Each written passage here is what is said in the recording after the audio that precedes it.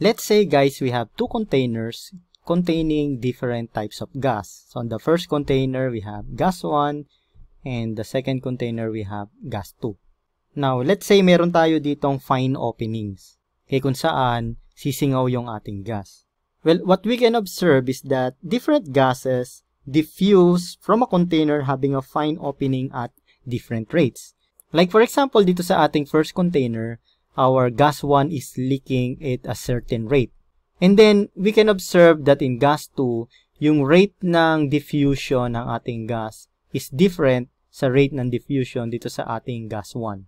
Well, of course, our pictures here are just for visual representation. Medyo exaggerated ang ating pinapakitang figure. But you can also observe this on gases in different tubes. For example, we have gas 1 and the gas is diffusing at this rate. And another gas 2, which is a different gas, is also diffusing at a different rate. And just like what I said earlier, different gases diffuse at different rates, and this is dependent on the densities or molecular weight of the substance. Well, dito pa lang sa ating statement, makikita na natin that the factor that is affecting the rate of diffusion is the molecular weight of the substance or its density. And the law governing such diffusion was first enunciated by Graham in 1829 and bears his name. At yan ngayon ang tinatawag nating Graham's Law of Diffusion. So now let us discuss ano ba itong tinatawag nating Graham's Law of Diffusion. So by definition, at constant temperature and pressure, the rates of diffusion of various gases vary inversely as the square root of their densities or molecular weight. So katulad ng example natin earlier, we have gas 1 and we have gas 2. So ito yung gagamitin natin to represent yung mga ibibigay nating mga equations. So, ang sabi dito sa ating definition ng Graham's Law of Diffusion, the rates of diffusion of various gases vary inversely as the square root of their densities or molecular weight. So, that means our rate of diffusion, let's say R, is equal to 1 over the square root of its density. Okay, so dahil pinag-uusapan natin dito yung gas 1 and gas 2, to represent that, let's say, the rate of diffusion of gas 1 is equal to 1 over the square root of density of gas 1. And the rate of diffusion or ating gas 2 is equal to 1 over the square root of the density of gas 2. So, dito sa ating Graham's Law of Diffusion, usually we are going to compare yung rate ng diffusion between two or more gases. So, on this example, we have two types of gases. So, we have gas 1 and gas 2. So, let's say we want to compare the rate of diffusion between gas 1 and gas 2. So, we can have the ratio between the rate of diffusion of gas 1 and the rate of diffusion of gas 2, which will be equal to R1 is equal to 1 over the square root of density 1 and R2 is equal to 1 over the square root of density 2. Okay, so which is also equal to 1 over the square root of density 1 times square root of density 2 over 1. Okay, so therefore our ratio for R1 over R2 is equal to the square root of density 2 over the square root of density 1. Okay? So, this is our formula in comparing the rate of diffusion ng dalawang gases. Okay? But as you can see dito sa ating definition, the relationship of the rate of diffusion with our molecular weight is the same, no? The rate of diffusion of various gases vary inversely in their molecular weight. Okay? So, what does it mean? We are at constant pressure and temperature.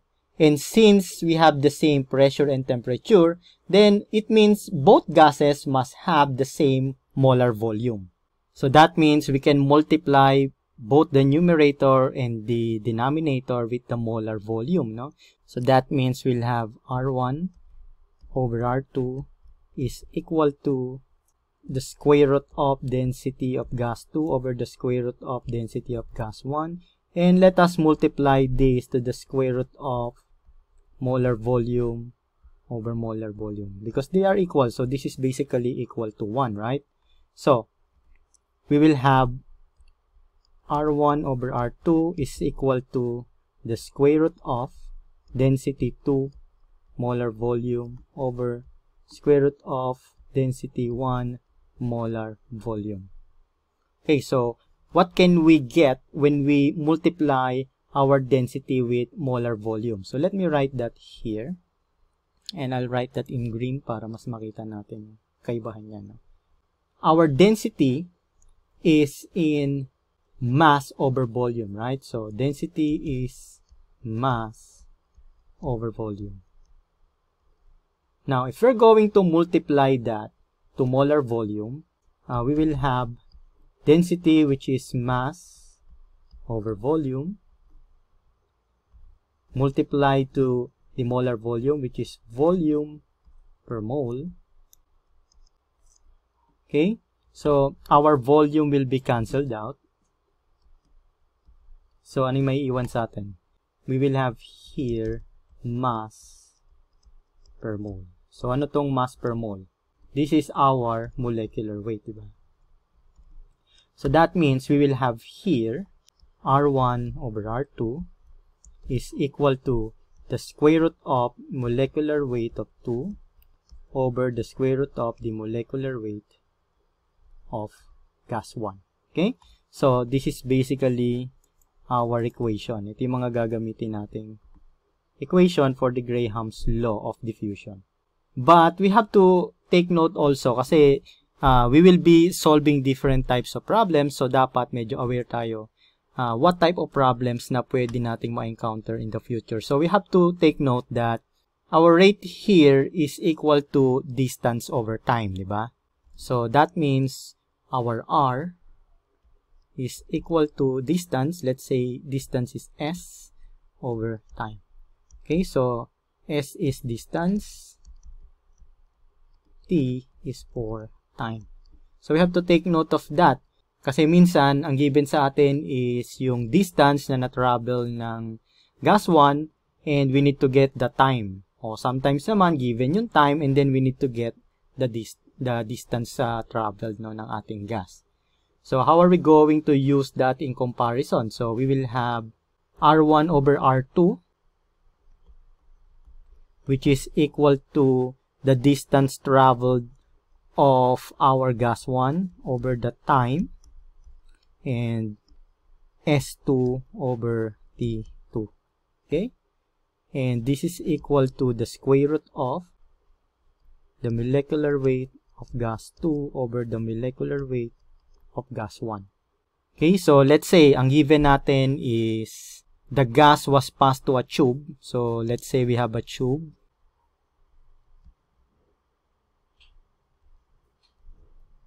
And then dito may pumapasok na gas 1 and dito may pumapasok na gas 2. So sabi natin at certain time, like time is equal to, let's say, 2 seconds, or let's say this is 2 minutes. So we will be asked at given this time kung hanggang saan yung mako-cover ng ating gas 1 na distance and hanggang saan naman na mako-cover ng gas 2 na distance. Okay? So, given that, our time is equal. T1 is equal to T2. Okay? Because they started at the same time. So, that means, kapag ganyan ang given natin, our T1 is equal to T2, so this will be cancelled out. Diba? So, kapag meron tayong ganyang given, our formula will be S1 over S2 is equal to the square root of molecular weight of gas 2 over the square root of over the molecular weight of gas 1. So, yan ang magiging formula natin if T1 is equal to T2. Okay, so take note natin yan dito.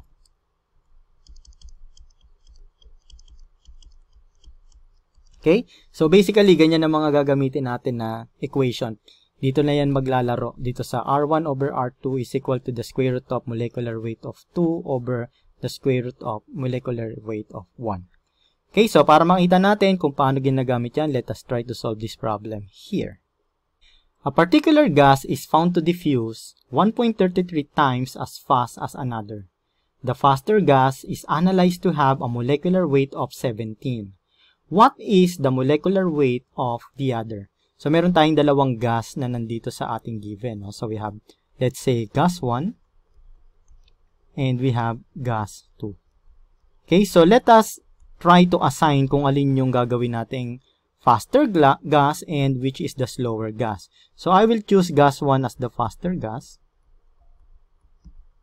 and gas 2 as the slower gas. So, a particular gas is found to diffuse 1.33 times as fast as the other. So, that means this is gas 1 which is our faster gas. So, rate of gas 1 is equal to 1.33 times the rate of gas 2. So, this will be our equation when it comes to the relationship between the rate of gas 1 and the rate of gas 2. Now, given yung molecular weight ng faster gas, which is gas 1. So, the molecular weight of the faster gas is 17. So, the molecular weight of gas 1 is equal to 17. And then, ang kailangan nating makuha is yung molecular weight ng gas 2, which is the smaller or the slower gas. Okay, so, balikan natin yung ating formula. We have R1 over R2 is equal to the square root of the molecular weight of gas 2 over the square root of the molecular weight of gas 1. So, ang kailangan nating makuha is yung molecular weight ng gas 2. So, let us isolate that. So, square root of the molecular weight of gas 2 is equal to R1 times the square root of the molecular weight of gas 1 over R2. So, substitute natin itong mga values natin dito. So, R1 is equal to 1.33 R2. So, we have the square root of the molecular weight of gas 2 is equal to R1, which is 1.33 times R2 times the square root of molecular weight of gas 1, which is 17. And this is divided by R2. So, we have R2 in numerator and R2 in the denominator, so we can cancel that out. So, ang maiiwan sa atin is the molecular weight of gas 2. Okay, the square root of the molecular weight of gas 2, which is equal to 1.33 times the square root of 17. Okay, so that means the square root of the molecular weight of gas 2 is equal to, let us try to solve that in our calculator. We have 1.33 times the square root of 17, which is equal to 5.4837. Okay, so we need to get the molecular weight of gas 2, so we need to square both sides. So we have square root of the molecular weight of gas 2 squared is equal to 5.4837 squared. So, molecular weight of gas 2 is equal to, now we're going to square yung answer natin kanina.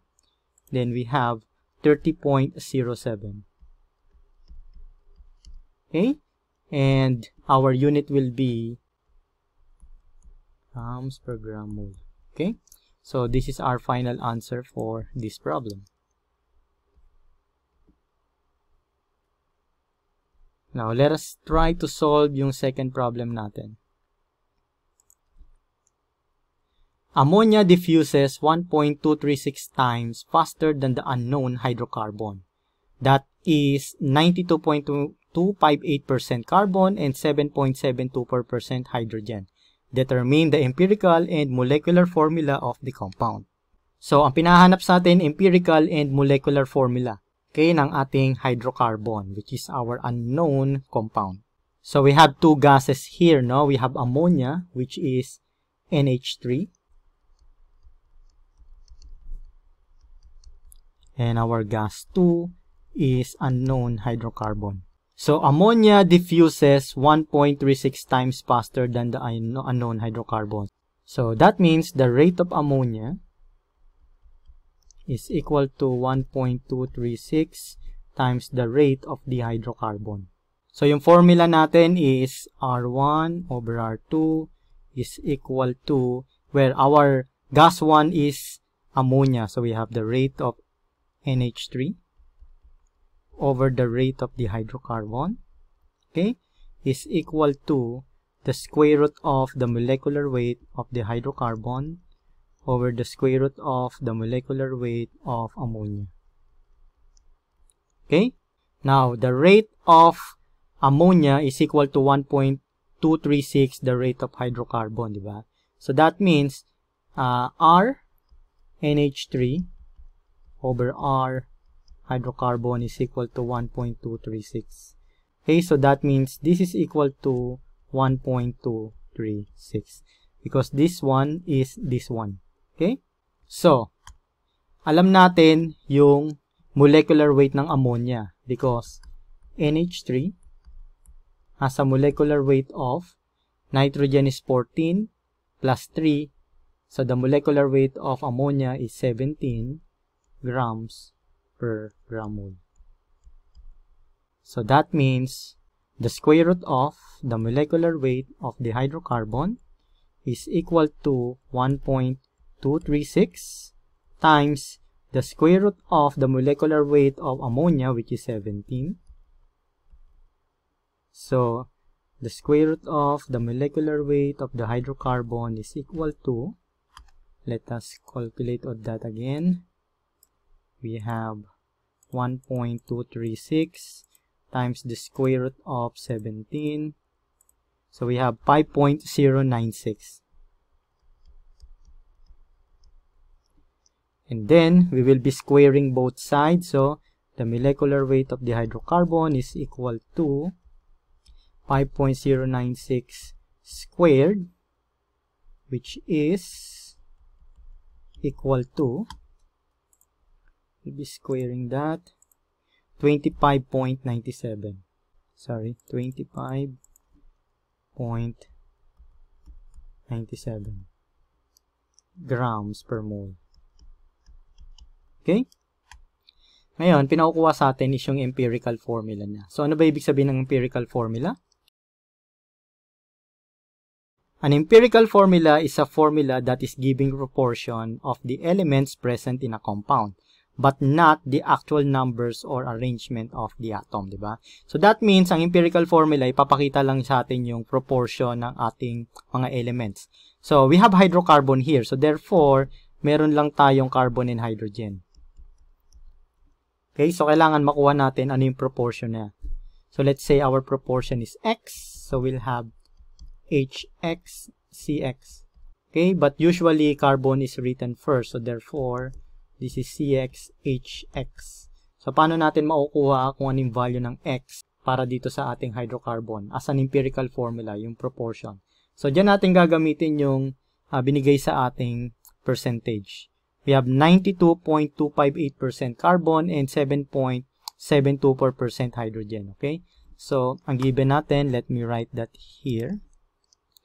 Carbon is 92.258% and hydrogen is 7.742%.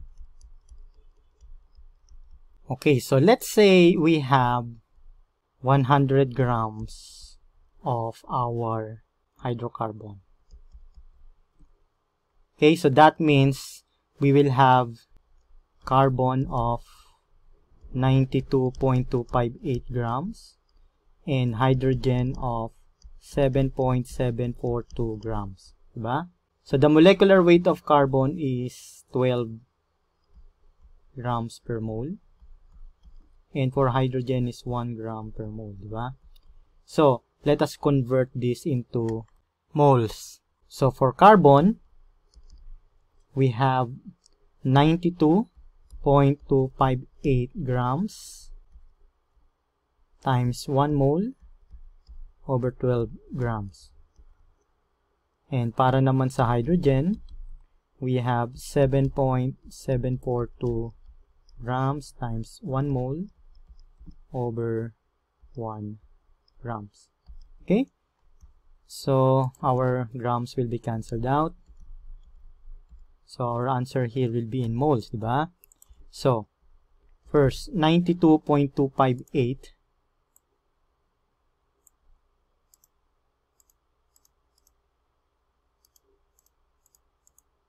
divided by 12 is equal to 7.688 mole.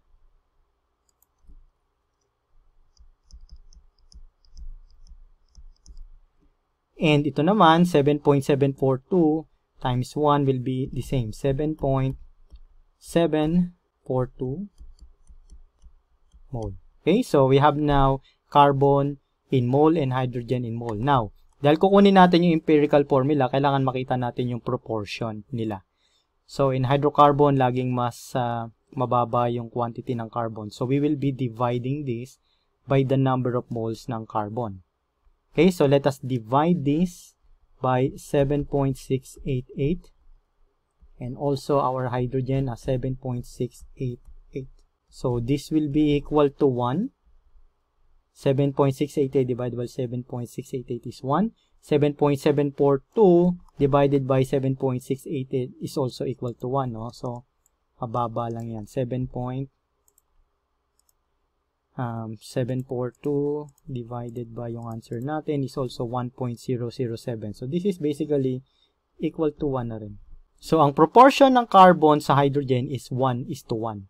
So, meron tayong CXHX. That means our X is equal to 1 because 1 carbon, 1 hydrogen ang ating ratio. No? So, that means we have here CH. Yan ang ating empirical formula. Okay, so nasagutan na natin yung unang tanong. Now, kailangan natin makuha yung molecular formula which is our chemical formula having the actual numbers or the arrangement ng ating mga atoms. So, ngayon, kailangan natin makuha ano ba talaga yung ating formula ng ating hydrocarbon. So, makukuha natin yan by dividing yung molecular weight ng ating hydrocarbon sa empirical weight ng ating hydrocarbon. So, tandaan natin, nakuha na natin yung molecular weight kanina ng ating hydrocarbon which is 25.97. No? Sulat ko lang uli. The molecular weight of our hydrocarbon is equal to 25.97 grams per mole. 25.97 grams per mole. So, ang kailangan nating makuha is yung molecular formula. Okay. So, kailangan nating makuha muna is yung empirical weight. Meron na tayong molecular weight, so kailangan natin makuha yung empirical weight ng ating hydrocarbon. So, ano yung empirical weight? So, that is how many grams per mole ng ating hydrocarbon based from their empirical formula. So, we have 1 carbon, 1 hydrogen. So, we have 12. Para sa carbon, we have 12 grams per mole. Plus, for our hydrogen, we have 1 grams per mole. So, therefore, our empirical weight is equal to 13 grams per mole.